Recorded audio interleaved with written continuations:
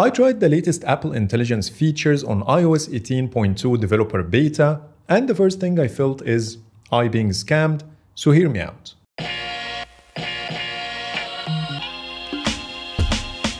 Apple calls its suite of AI features Apple Intelligence. But when I press and hold the camera control to do a visual search, then tap on the magnifying glass, it says searching with Google. Then it slaps the search results from Google Lens on the screen in a small overlay window. Similarly, if I want to ask a question about the image by tapping the Ask button, it invokes a ChatGPT. So can anyone tell me where is the Apple Intelligence here? Apple is literally using Google's and OpenAI smart features and calls it Apple Intelligence. But this is just the beginning. The second problem is you are getting the most basic version of both, so let's start with Google Lens. On the left, I'm using Apple Intelligence. On the right, I'm using Google App to do the same exact visual search on the same iPhone 16 Pro Max. With Apple Intelligence, all I get is the search results in a web container, and that's pretty much it. In Google App, I can do the same, plus the ability to add extra words to the query to make it more specific, like knowing the price, check a different color, or the nearby stores that sell the same product, etc. In this example, you can clearly see that Apple Intelligence is giving you less, while you can get much more features by using the Google app completely free of charge on your iPhone. And the same story repeats itself with the ChatGPT.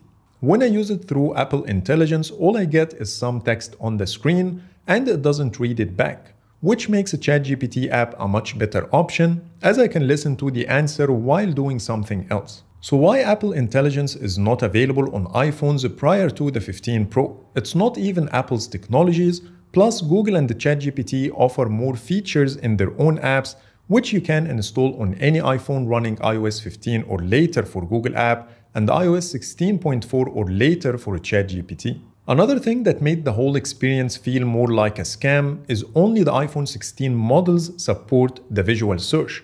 And guess what? That's because only the iPhone 16 models have the camera control, as if Apple cannot put a button on the screen to trigger the same feature on older models. But they want to give the useless camera control a fake value by intentionally making it a mandatory feature when it's not. Again, I can download these apps and get even better experience without the need to purchase the iPhone 16. Before moving to the next chapter, let me remind you about the Wallpapers by In-Depth Tech Reviews app. If you like any of the wallpapers I use in my videos, that's where you can find them. I release 12 new wallpapers every week. It provides you with multiple styling options like the blur, brightness, and hue to make your wallpapers stand out. With the ability to edit your home and lock screen wallpapers separately, sync your favorites across all your devices, and more. The Google Play Store download link is in the description, and now let's move on to the next feature. So that's it when it comes to the visual search. Now let's talk about Siri. Once more, Apple used ChatGPT to make Siri look smarter, but the overall experience is not great. So let me show you a quick demo. Ask ChatGPT how to make lasagna.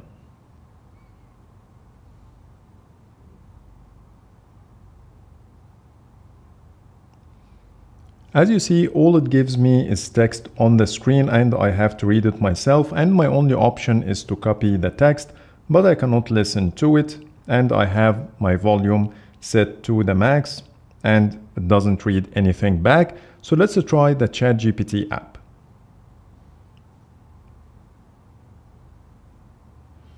How to make a lasagna.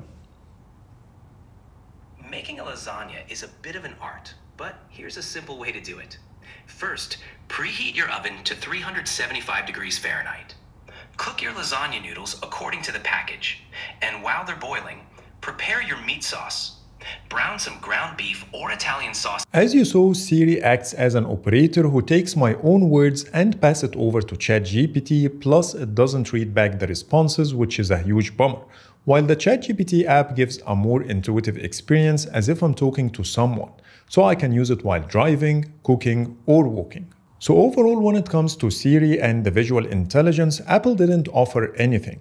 They didn't only rely on other companies to do their part, but they also gave the most basic experience you can get from these services, plus they made them exclusive to the latest and the greatest iPhone, while any iPhone user can download the third-party apps and enjoy the same experience, if not even better. Other than this, I think they did well in other areas like the writing tools, the Photos app AI features, and so on, which is something I'm gonna talk about in future videos and compare them with the same features offered by Samsung and Google. But for now, let me know what do you think in the comments. Do you agree that Apple messed up in Siri and visual intelligence, or you think otherwise? So thank you so much for watching and see you in the next video.